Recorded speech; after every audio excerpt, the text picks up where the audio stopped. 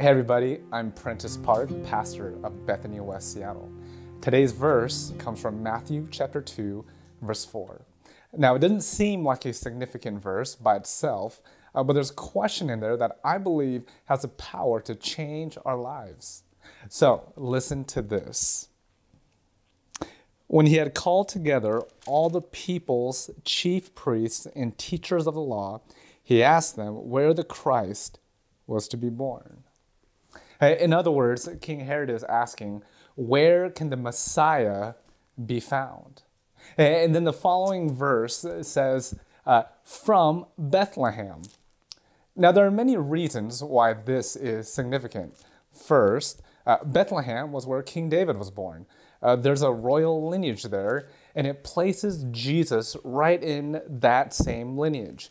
And it ultimately points to Jesus' kingship. You see, verse 6 is a direct quote from Micah 5. It says, "But you, Bethlehem, in the land of Judah, are by no means least among the rulers of Judah. For out of you will come a ruler who will shepherd my people Israel."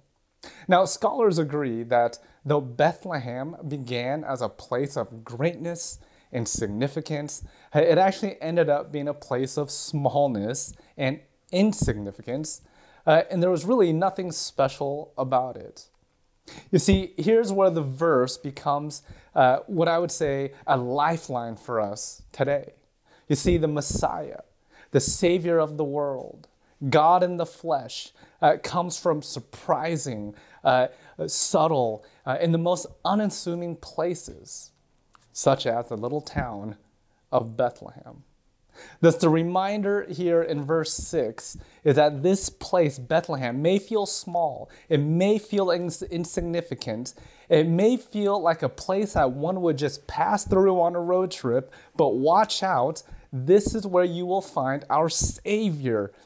And in a world of oppression and war and violence and hatred, in the first century here, the message was, this is the precise place you will find peace, shalom. This is where it was birthed. And so our invitation today is this, is to ask the very same question in Matthew 4. Where does our Messiah come from? Where does our peace come from? May we look for God's peace in the most unassuming places, like Bethlehem. Conversely, don't only expect God's peace to be seen in the spectacular. The other day, I was in my house and it was extremely cold. And many of you guys might be able to resonate with this, but my feet got really cold. It felt like it was just freezing. So I walked over to the heater, to the vent, and I put my feet right over it. And when I felt the warmth, I just said to myself, God, thank you for the heater. And something about that just slowed down my breath, my heart. And in a surprising way, I felt a little more peace. Now, we're living in a world of a pandemic, of political division, of racial unrest, of financial struggles, relationship troubles, suddenly becoming a homeschool teacher perhaps, while still having to work. Now, we're all looking for some sense of peace. Again, may we find it in Bethlehem, in the mundane, in the not so significant moments of our everyday lives. Will you look for that? And will you pray with me?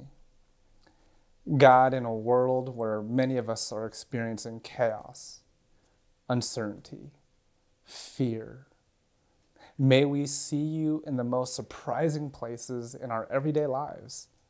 May we experience your peace every day in order for it to sustain us and to help us continue to move forward with hope.